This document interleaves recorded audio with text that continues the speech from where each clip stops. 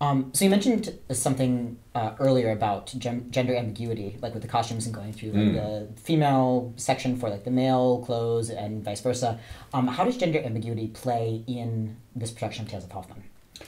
Well, it's really interesting. I was always fascinated by feminism. I grew up, I was born in 1960, so I've lived through so many different decades of political development, which have been to do with people discovering that actually difference was the least important thing, and what made us the same was the thing that was going to make us strong for the future. And I feel, and maybe the same way that people have felt of my grandparents' generation, that all of a sudden flight was discovered, and people then it was taken for granted that people had electricity in their homes, and then they had toilets in their houses instead of having to go outside, and you could use public transport, and that women went to work. And I have always been excited by equality, and I think the reason for that is because I was brought up first of all in Israel and then in South Africa, places that you wouldn't necessarily immediately associate with equality.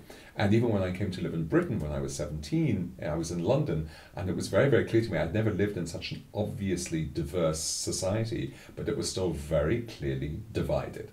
And one of the divisions that I understood fairly early on was the division between what men were allowed to do and what women were permitted to do. And I always found that the whole idea of gender in that respect always reflected back to me about race from the society that I was living in, but also about sexuality and about the people feeling that there was nothing abnormal. I was always brought up to understand that if something caused unwanted pain to another person, that was really not permissible. But anything else was, and everything else is, because people are so diverse and we understand ourselves and our complexity in a way that has to be sufficiently subjective, but also objective for the society that we live in. And I see every bit of work that I do through that filter, if you will. I don't like to think of it as a filter because it seems artificial.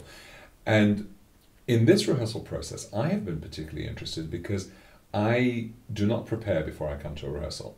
I know this piece well, I've sung it often, but that's not the reason. I'm interested in walking into a rehearsal room. Of course, you need to know the piece well enough, but I want to see what happens when this group of people come together to say something about a scene or an act or an entire opera. And in this instance, it was clear to me this project is led by two strong women who've made this extraordinary thing happen.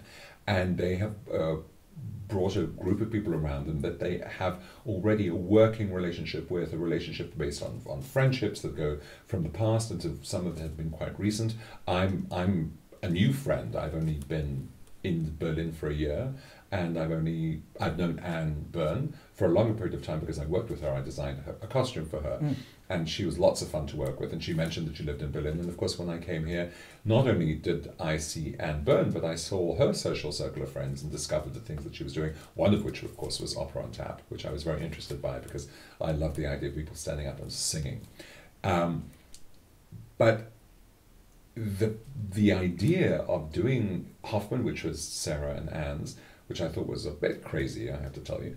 But now it seems completely appropriate. It would have been silly to have done anything else, to have done, scenes from opera or little kind of, 10, 15-minute chamber opera. This is really not what it's about.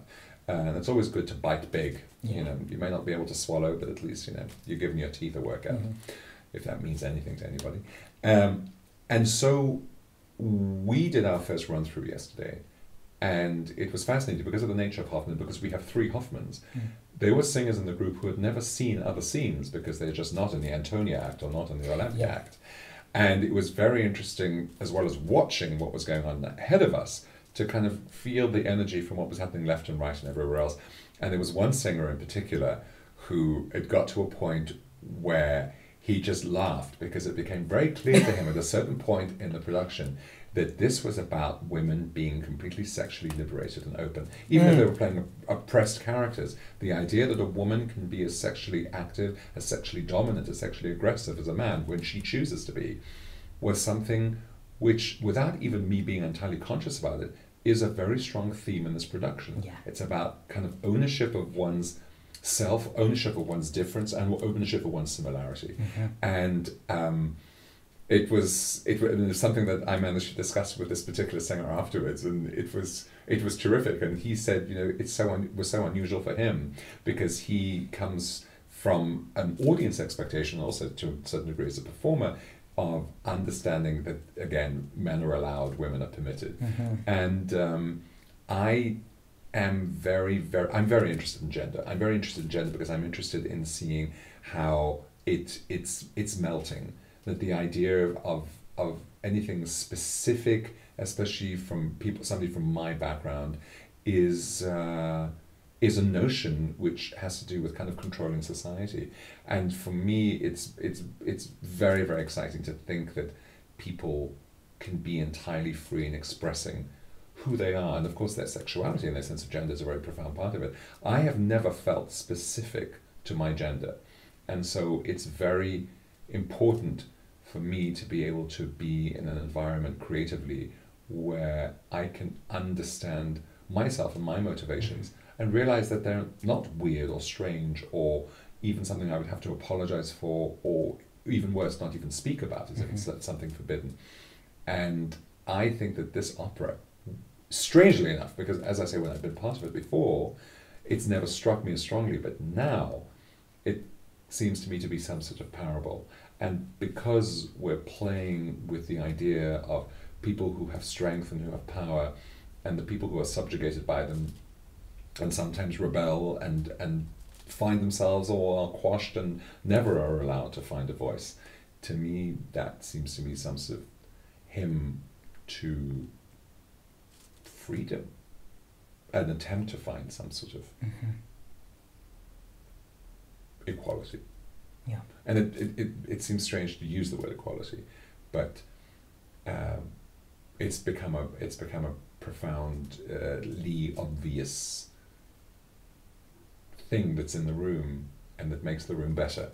And I'm hoping that we can take an audience on a journey where their expectations are not necessarily met, but they're replaced by something else which seems to be more inclusive, and maybe as a result, maybe even more entertaining. Because certainly that's the challenge that we have, is to do whatever we do with a profound, I'm using the word profound a lot, and I'm really sorry, but it feels that everything has that depth to it, that it means something to the audience in a way that maybe they hadn't expected. Because certainly I think that's what has happened as part of the rehearsals we've had and the group of people that we brought together, and it's made, I feel, and I'm not responsible for that, but the group it's made everybody a bit smarter and maybe a bit kinder.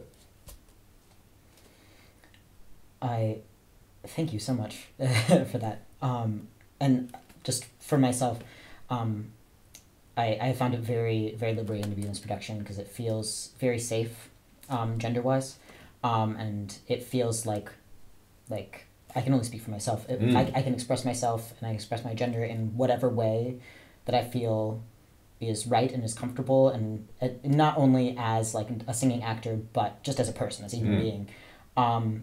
And I think the audience will respond to that in not a way where we're bashing gender and feminism against their head, in a way where we've just accepted it and we've run with it, we're sprinting with it, and they have to catch up. Yes. And I think if it's coated by this extraordinary Offenbach music, it's delicious and it's entertaining, but everything that you bite has substance and you can give it a bloody good chew.